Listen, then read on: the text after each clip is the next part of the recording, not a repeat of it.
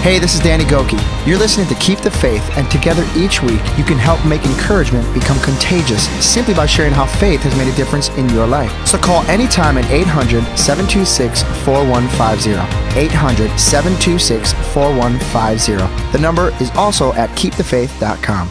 I wanted to share a story that happened a couple years ago. I'm a hairstylist for seniors, and one of my ladies, who had been one of my clients for a couple of years, had to move from our assisted living home back with her daughter. She had a heart problem and had heart surgery and had to move upstairs in her daughter's house.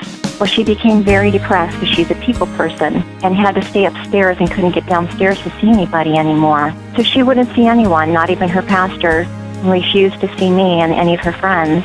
I kept calling her daughter saying, please, why don't you just let me come and see her? Well, she slipped into a major depression and had tried to take her life a couple of times. Finally, her daughter called me and said, you can see her when you want. That day, it was pouring down rain, and I told my husband, I said, for some reason, I feel an urgency to go see her today. So I drove. It took me an hour and a half in the rain.